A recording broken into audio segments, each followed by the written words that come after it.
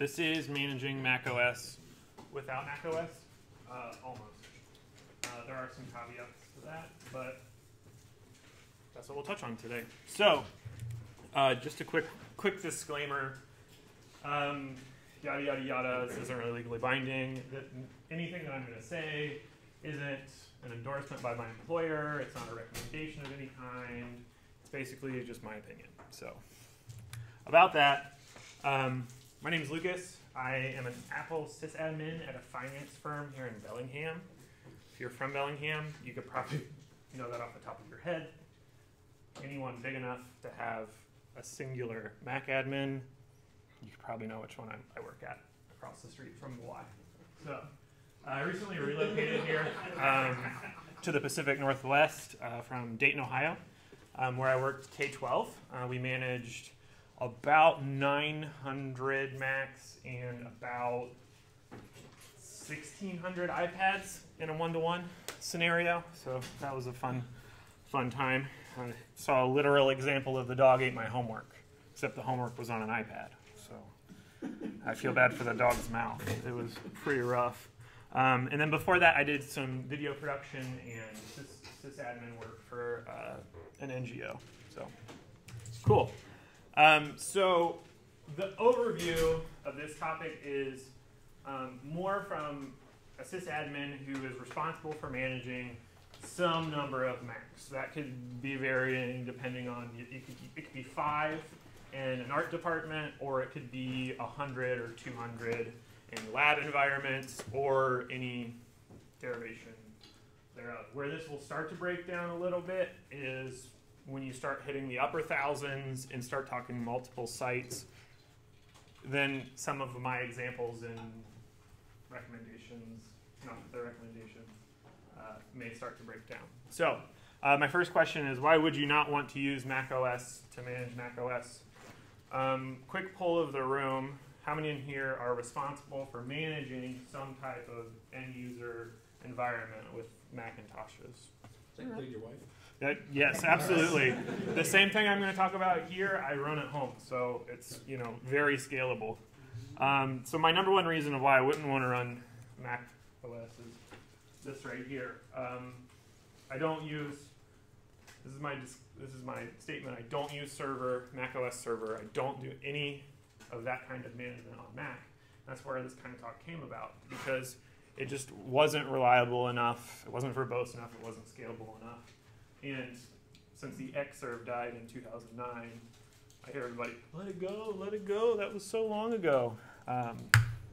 There hasn't really been an enterprise solution. Like, you want to get a trash Mac Pro and throw it in a rack and try to make it a enterprise solution, it's gonna cost you a lot of time and money. So why not use some open source tools that are available to us to do that? So why would you not want to use it? Well, time. Take into consider how much time it takes you to do it. Open versus closed. I mean, macOS at its core is like half open. Apple says you can look at this half, but not that half. So you can take that into consideration. And then long-term support. Like, I'm a big fan of an operating system and a group of people saying this will be our version for the next so many years, and being able to support it through that. And I can work that into my planning and my development life cycles and stuff like that. So these are just kind of the foundational building blocks of why I choose not to use macOS is the main thing I manage macOS with. I'm going to say, like, I'm not the first person to do a talk on this. There are loads of talks on open source solutions for macOS, different tools. This is going to be a very high-level overview of what it would look like to walk through the deployment of an asset in an environment. And then hopefully you get something new from it. Whether it's a tool or an idea or a workflow or a resource, just hopefully you leave here with something you didn't have before you came. So just looking at it in a logical way, we get a client into our environment. We want to look at its life cycle. So we look at the acquisition, when we purchase the machine, what do we do with it when we get it? What do we do to then get it ready to be deployed to the end user? And then once it's in the end user's hands, what can we do to get support? So I know I'm probably not the only one in here that loves that feeling of just peeling back the plastic off the glass of a new iMac or a Mac Pro, and that new Mac smell. So, legitimate product from 12 South, smells just like a new Mac, no joke. So, let's just look at that first part, acquisition. So you buy a new Mac.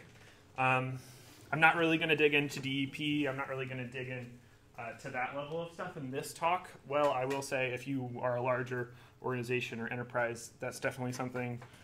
Integrations with MDM and stuff like that is what you can look at. This is going to focus on the more small to medium-sized environments.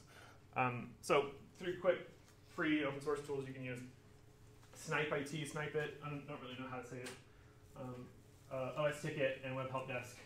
Gosh, I don't even know what version. When I worked for the school district, that Web Help Desk version we were running was forever still running on like 10.6.8, and it did its job. Like it did what it needed to do. OS Ticket, I never used it. I've heard really great things, but the main one I'm going to iterate here is Snipe IT. I really like it as an open source management tool. It acts as an assets database. Check in, check out, assign users, LDAP queries. You can assign stuff to users. You can set depreciation schedules. It's really great. They're in beta right now for, I think it's beta, but it's version 4 is coming with some really cool new tools. This is one of my favorite things I've done just to keep myself and the organization organized, is to be able to say, this is when we purchased it, this is how much it was, this is the machine information about it. All the fields are customizable. You can print off QR codes if you're into that sort of thing. It's really however you want to make it work. End of life schedules, it's a great tool. It's free, git pull, and it's yours. I mentioned that the new version is coming out in testing right now, v4, and it has a full-fledged API call available for it too, which I'm super stoked on. And I'll talk a little bit about later. So we've gotten the machine. Here's a database. You could use whatever database you wanted.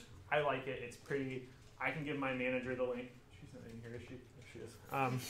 And she can look through all the assets and say, hey, this is what we have. This is what's deployed. This is what isn't. So we have it in. We have it cataloged. It's now sitting on our bench.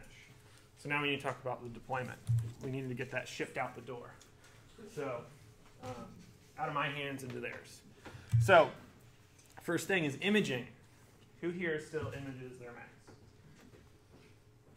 Yeah. Who here does a full golden master image of their Mac still? Nobody. Good. All right, cool. So that was my next thing, is the fact that imaging is dying, or if not already dead. A lot of people will say we're already beating a dead horse about this, but because of how Apple ships their machines and the versioning, the version control on the different model years of their systems, a lot of people still go with it.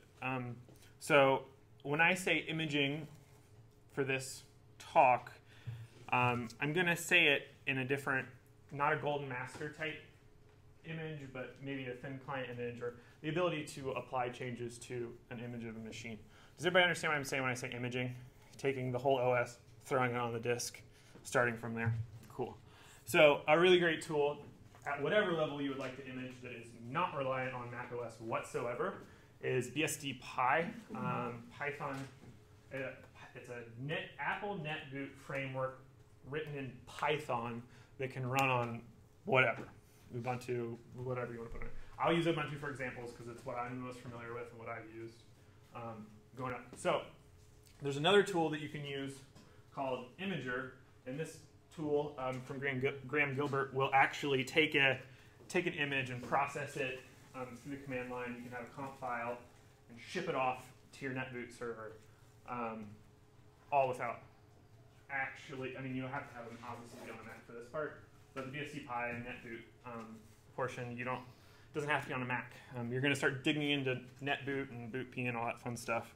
But if you're looking at doing this, you're going to have to look at it anyways. So 2 really great tools. Imager has 3 other smaller tools that have broken off from it.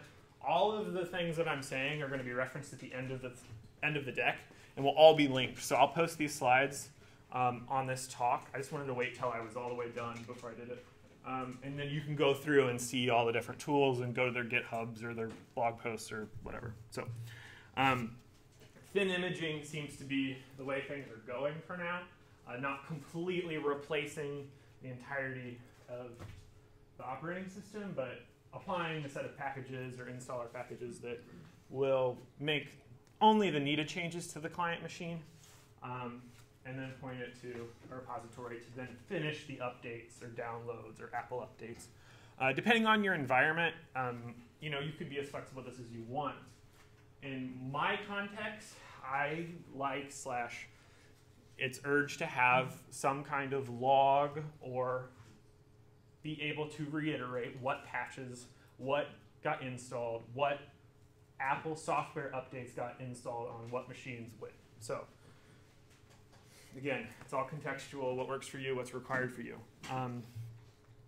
And this can be applied in a couple of different ways. You could use an MDM, which I'm going to talk about, an open source MDM that's in the works right now. I'll just touch on it a little bit later. High touch, you can manually install these packages on every machine. You can help you if you're still using ARD. Go into ARD and push your packages out through Apple Remote Desktop.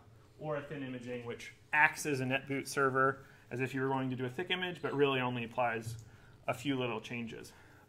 So big image, golden master imaging versus thin imaging, that's a philosophical conversation for a beer later, not right now, but golden master's dying. So we have the machines ready to go. They're prepped. We hand them off to the client. So now we have to go into the support section of what can we do to make sure that the apps stay updated, apps remain available, things get installed. So really, in this talk, the first 2 points are only about 20% of what this looks like. So software deployment. I am a huge fan of Monkey. Does anybody in here who manages Macs use Monkey? Any Monkey, a little bit, play with it? Okay, cool. So this is an incredible tool. I've been using it. We used it at the school district. It's awesome. So it was written a while ago by a man named Greg Nagel. He works for Walt Disney Animation Studios. So his Git is WDAS / and he has a couple different projects in there. So that's the Walt Disney Studios Animation Git, where you can find a lot of this. And then Monkey has its own now, so it's Monkey on Git. Monkey is it's hard to explain if you've never heard of it before. It's an application deployment. It's the tools that reside on the clients are all Python driven, all open source, and then the repository of applications that would sit on a server are just that. It's just it can just be looked at as a flat set of folders and files and plists. This isn't going to be a Monkey talk. I will talk for a while on it, and I can talk much longer to its effect afterwards if you'd like to know about it. There's, again, tons of great talks on YouTube about Monkey and how it works and how to implement it. Excuse me. It's extremely verbose. I love it for an open source tool. Again, server side, an example that you can use is you can have a 1604 server sitting out there with the files that you want deployed, and then just run it with Nginx or whatever. It can just be a web server. It doesn't have to be anything too fancy at all. In fact, if I'm doing it, it's probably not very fancy. So you'll have your client running Monkey, which appears to them as an application called Managed Software Center. So what the client sees something like this. And this is what's presented to them as a self-service option for these applications. It's pretty, and this is all customizable. You can deploy your own banners and your own sidebar links and stuff. So we have help desk and documentation and all that kind of stuff on the side. Again, I'm probably going to linger too much on this. But on the back end, it's just a set of XML strings of lists of all of the applications and stuff like, yeah. Does you have a way to preclude the customer from going to the App Store? And yes, okay. Yes. So the question was, just to reiterate, is to block the use of the App Store. Simplest way to do that is through a profile, and Monkey can actually deploy profiles through packages. And there's a GitHub project called MCX2 profile, I think is what it's called. And basically, you take it in a plist, you make the profile and run it through this, and it'll output an actual profile to be applied to the machine. The machine receives as if it was generated from Configurator or something like that. Yeah. So then Monkey's service is similar to a repository on the yes. Linux system. Yeah, exactly. That's exactly what to think about it is. But you get to define it, and you get to define, and you can actually get to the point of, I don't know if I actually had this slated to talk about, but it's a lot more granular than just self-service. So the way I use it is I have my manifest. I get the company manifest. I get the IT manifest. I get the dev manifest. All things have different packages in them, but when I give them to you, they're made available to you to download. Also, there are managed installs. So if you work at this company, you have to have root cert. You have to have this security package. You have to have this power settings. You have to have these. So those are managed installs. So all security patches are managed installs, but flagged for install by date. So you can say, okay, you have to do your security patches. You don't have to do them right away, but you have 7 days to do them. So all of that can be controlled through Monkey. Through a tool to configure Monkey, I should say. So can your Monkey repository be local? Could you make a local repository like you can in Linux? Yeah. All of these I would consider on your local network. Like I haven't, because of certain implications of my environment, haven't moved to the cloud at all for this. It's sitting on a Linux server where the clients check that URL for the repo and go from there. There's a tool written in PHP called Monkey Report PHP that will work with the Monkey code itself to pull information from clients. So clients will actually report back all of this information about what's going on with them.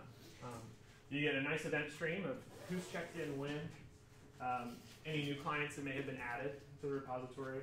There's Apple updates pending, any non-Apple updates pending install, disk utilities. I could go on and on. So this is author Git. These are modules that are available for Monkey Report that you can use. It's just growing in verbosity all the time. All of these are modular in the sense of you can add or remove them as you see fit. If you don't want the crash plan module, don't install it on the client. Just disable it in Monkey Report, and you don't need that information. But all of these different things are available through monitoring through Monkey Report.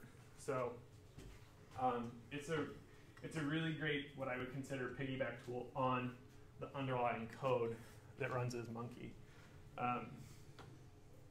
Yeah, Monkey Report PHP. Again, all these projects will be listed. For context, Monkey Report PHP just gets installed as a package and then is updated whenever the server is updated, all through Monkey. So I'm just going to take a step back, and this I think will go kind of along with what you were asking, is what does it look like through the whole workflow? So client data is imported into Snippet or some similar asset management database. So serial number, who's going to have it as a user, purchase date, purchase price, whatever. So then we move it on, and we say, okay, let's image it, whatever your preference is. You know, full image. I just want the packages. Just give me the packages that I need to get me pointed to the proper repository, and then we'll go from there. So then this portion looks something like, okay, I'll just step you through what a client run looks like. So Monkey has pre-flight script, flight script, post-flight script. So pre-flight script says, I'm going to check these things. We good? Cool. We're going to go out and check the repository. So it goes up and it pulls down manifests that include what can I install and what do I have to have installed, or what has to be installed by a certain date. So then the client side takes those XML files, runs through them through Python, and says, okay, these things are available, I have to install them. These things are optionally available, I have to install them. And then these things are just updates. Another benefit of Monkey is you can do a managed update, which, say Google Chrome came out with an update, you can just have it automatically install on the client machine. They don't have to do anything. If Chrome's closed, it'll do it automatically all in the background. They're none the wiser. Beautiful. Did you have a question over here? You good? No? Cool. So pre-flight script runs, post-flight script runs, does a couple checks. Post-flight is where the monkey report stuff sits. I kind of liken it to Nagios checks in a loose way, that there's a series of bash scripts that sit there for each module, and then it runs through those bash scripts and then takes those values, queues them up, and then sends them off to monkey report. So in that, you could be, in theory, if you could write a bash script to return a value, you could create a module in monkey report to have that information available. Everything I've ever wanted has already been made, so I haven't made any custom ones, but it's there. The framework's there. It was designed for that purpose. Yeah, and then the client pushes it to monkey report. Monkey report's read-only. It doesn't interact with the clients at all. That just receives. It basically takes them, puts it in its database, and says this is the information. Cool. So I mentioned Snipe It and its API earlier. What you can do is you can customize that pre-flight script when Monkey runs.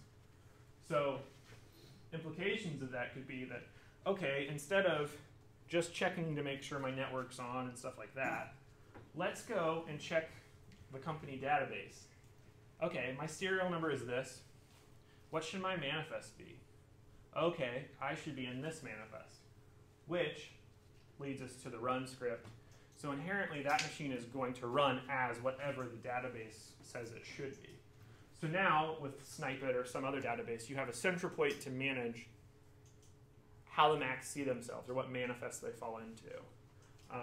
This is great because if a user changes it, the next time it runs, it's going to change it back. And if you ever need to move the machine from a different manifest, all you have to do is update it in the database. Next time the computer checks in, it's going to update itself to say, hey, I'm in this manifest now, and then receive those applications. An example of something where that could be handy is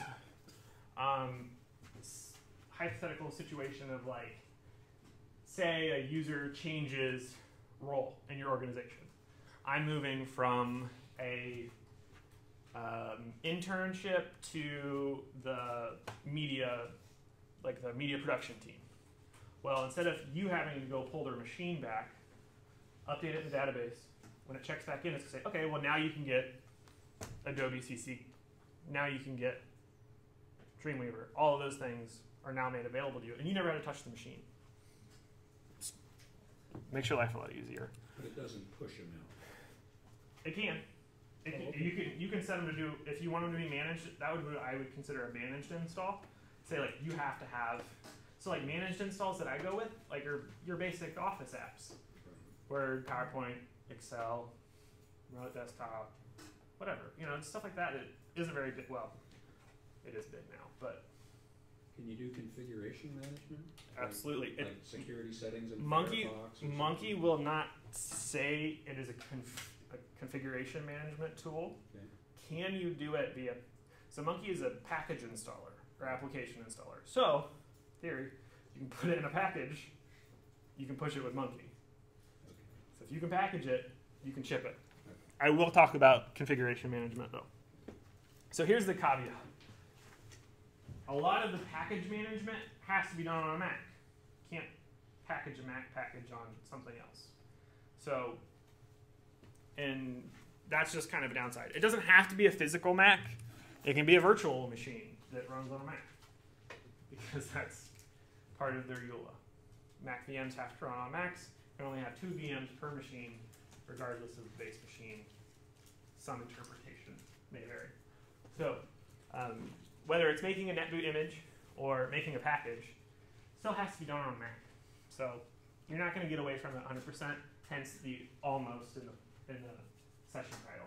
But once you have those made, then you can ship them off to whatever way you would like. So here's an example. Say you have a monkey VM that's doing all your package creation, package management. Well, once it's made, you could ship it off to a repo sitting on a server. And then however you disperse it from that, that's up to you. So now once you get it on this host, it's your Linux tools, whatever you want to use to move them around. As long as the clients can reach it.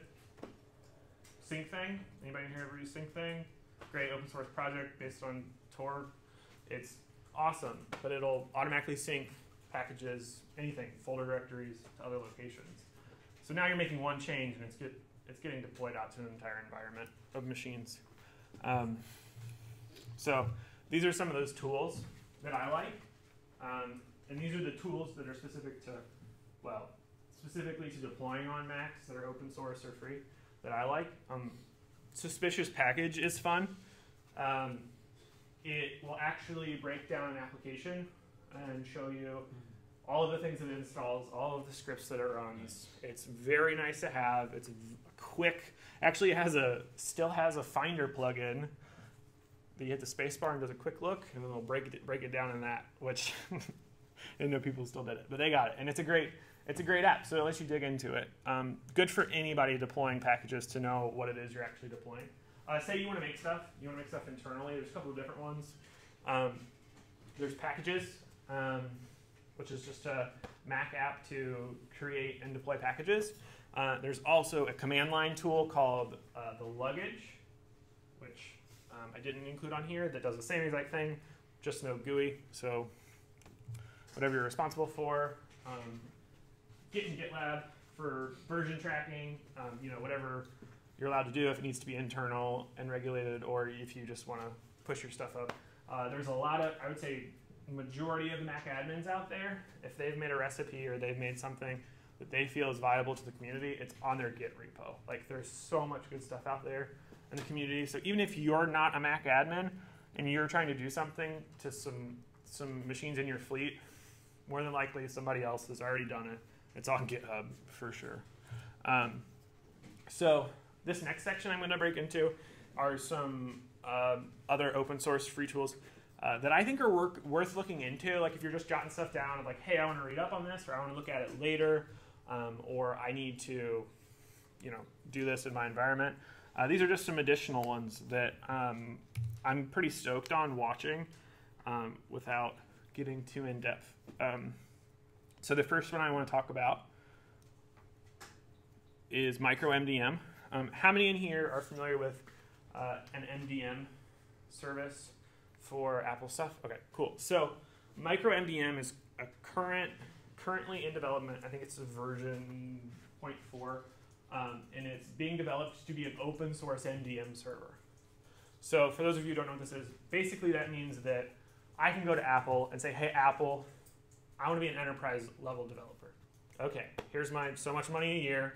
Give me access to that. Okay, so now what I can do is the paid MDM services, Jamf, for example, you pay them so much a machine to be able to use this MDM service that ties into Apple. That's coming open source. People are making that available to us, developers, in a really big way. So this, I think, imaging is gone, MDM is the future. A quick run through what MDM does is if you're an organization, you have a DEP number through Apple, you tie your account to them. So if I purchase a machine from any of my resellers, it knows that when I purchase that machine, it belongs to my organization and it's tied into it. So when that machine boots up for the first time, gotta love Apple, it checks into Apple. Phone home, right? So it says, hey, I'm checking in, who do I belong to? If you have nothing configured, it doesn't really do anything. But if you have this configured, yeah. Well, doesn't that assume you have to put the serial number into your... No, this is a whole nother topic. Like, MDM is baked into the operating system. DEP is baked into the operating system of Apple. Every Apple machine is going to check into Apple as soon as it boots. Right, but how does it know it belongs to you? Because you purchased the machine through a vendor, Right. that has your information. So you are applied a number. They put the serial number in to you, as Yeah. it's sent to you. It's all automated, but yeah, essentially, Alright. say I go down to the Mac store here in town and I buy it on my company card. They're gonna say, okay, this serial number belongs to this company, and then Apple knows it. So what happens then is when it checks in. It says, hey, do I need anything? So if you had, it goes to Apple and says, hey, do I need anything? Am I good? Like, is there an MDM for this? So if you pay Jamf or you pay some other company, they can say like, okay, you get these packages. These are your initial configurations, etc. So what this allows you to do is you get to be the person that determines all of that. I want to get these packages installed. I want these configs installed. And it's all you, and it's all controlled by you. And it's all open source, which is awesome. So definitely not deployment ready, but flag it, follow it on GitHub. Super cool things coming. There was a question earlier about config management. I think SaltStack was the one in question. Puppet, Chef, I'm not gonna dig into those. They're there. I hear people do great things with both of them. Definitely more config specific. I'm talking kind of more software, but definitely worth investigating if you really need to get granular about it. I'll just leave it there because that's a whole nother can of worms. Another one, Nomad, currently broke version 1. It's on Git. What this does is this allows you to, this is probably applicable to people that are in a Windows environment or directory environment. You don't actually have to bind the machine to gain the privileges of what binding does. So Kerberos certs, certificates, stuff like that. It's all managed through this application without actually binding at the OS level. So that sound, if your ears perked up for that, then definitely worth checking it out. Another one is a project from Facebook called OS Query. OS Query, I don't know if I can summarize it in one sentence, but it basically allows you to run, it looks at your system as a database and allows you to query against your system for pretty much whatever information you would want to know. Installed applications, known kernel extensions, yeah, so much stuff. I'll touch on this a little bit more later. Another really great open source project that's out, they won't say that they're version 1 yet, but I would say they're probably pretty close, is Google Santa. And Santa is a binary whitelisting and blacklisting application for macOS. And basically, if you are in an environment that says, okay, you can only run applications A, B, and C, this would be something that you could say, okay, these are the known binaries that are allowed to run on this machine. Past that, nothing runs. If that's your environment, then it might be useful. There's also the other side of it where you can only blacklist certain applications. So if there's known vulnerabilities or known applications, or you're having trouble with runaway Spotify usage, you could do something like that too. So one of the last tools I'm going to talk about is Zentrol. Zentrol is currently not in production, but definitely worth a follow and a watch. I would say you could definitely throw it in your dev environment and mess around with it. But what the folks that work on Zentrol are looking to do is integrate a lot of these open source tools that are available to the Mac admin community and put them in a place that you can see them all at the same time. So if you look at it kind of like, this is straight off their Git, definitely worth a read. This project is incredible.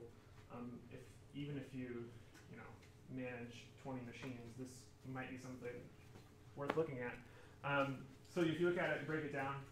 Your Santa config controls your binary whitelist or blacklist. OS queries gathering information about your machine. Monkey dumps its post-flight data out, which I gave the example of Monkey report, but it could be to a file, it could be to a database.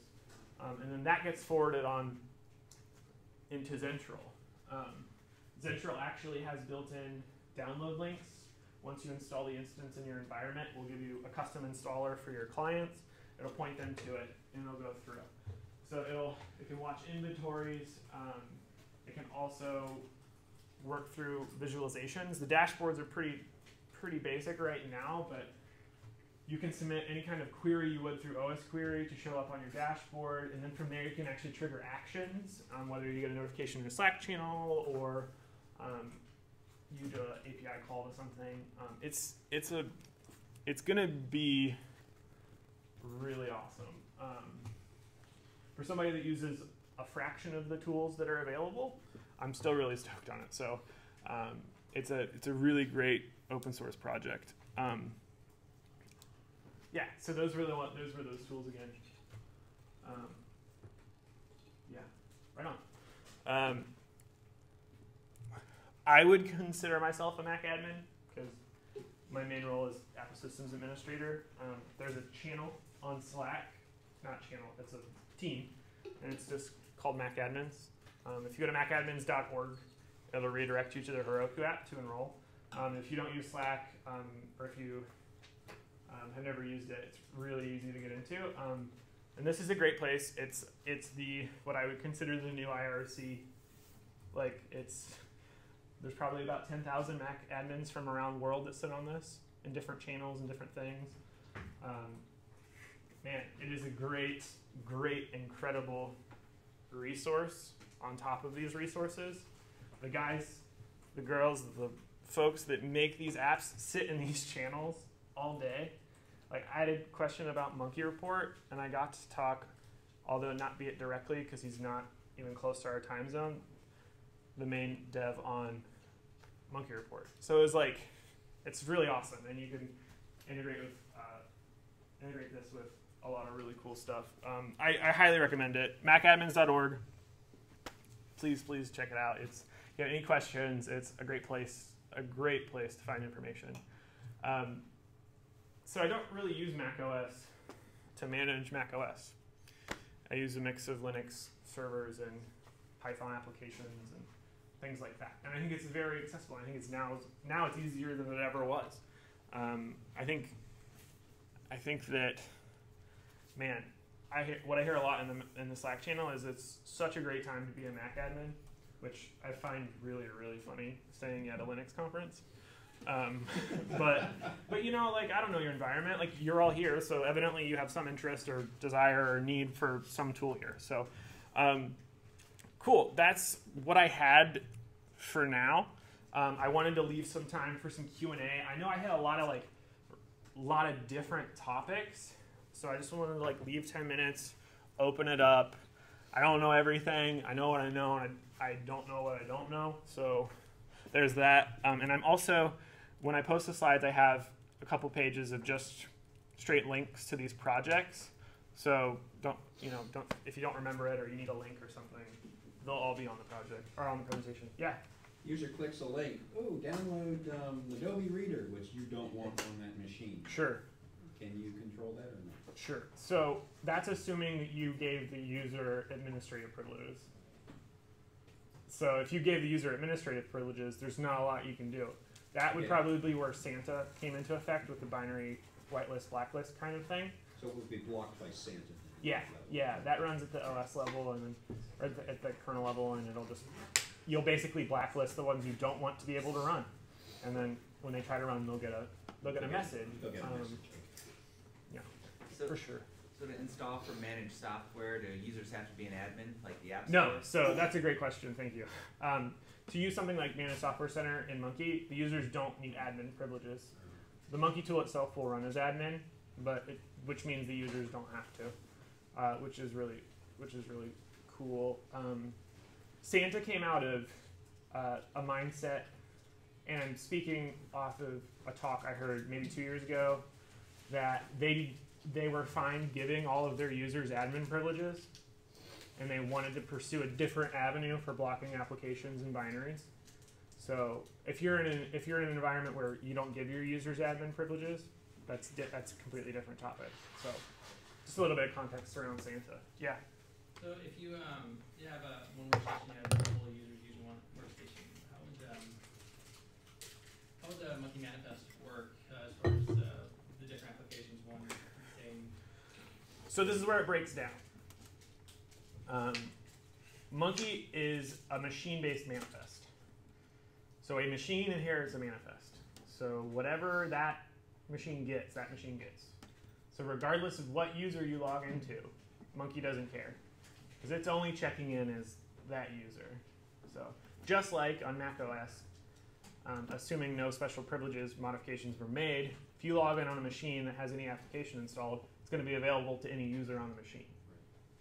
So it assumes that any application that is allowed to be installed on a machine is allowed for any user that's there and allowed on that machine, if that makes sense. Yeah. Right on. Cool. Yeah. So unfortunately, I inherited an environment that's actually all on Mac server, Open Directory, everything like that. Woo! Yeah. So would any of these tools, Monkey, something like that, and so it's about 100 users, so a lot of it's also having to do high touch going into their file systems to make some changes, stuff like that. What any of these or any other tools you might recommend that would make that a lot easier than, say, using Remotex and anything like that? Like, Yeah, no, I think you are, and we can talk more after this. I think you are prime game for some of this. Now, are a lot of your, is that your whole, like, I don't want to, you don't have to divulge this information if you don't want to about your network, but the things this doesn't account for, this is mostly application user management. This isn't network services. So like your directory services, your, DHCP, stuff like that, I didn't really take into consideration with. But as far as the application deployment and stuff goes, if you have application deployment, and actually, so something they use because it's a network Mac environment that likes to break a lot of things, something they share a lot is photos. And a lot of times what happens is from one, someone might create a photo and then just randomly will get locked. And so we'll have to go in and edit permissions on that machine and unlock them for the share. And that means in our instances, we have to actually go manually connect to that machine, change it. So we're kind of looking, is there a way to have some sort of service where we're able to... There's a lot of layers to that question. Yeah. A lot of layers to that question, which we can talk more about after if you want to come and hang out. Yeah, because there's definitely... Actually, you mentioned something that might be applicable to him earlier. You were talking about Kerberos integration and... Yeah, that would be like are your machines bound? And if so, are they bound to your, you said they're bound to your OD, and where does the file share sit? Yeah, there's a lot of different questions, so but... that might be something you guys want to talk to is how to get...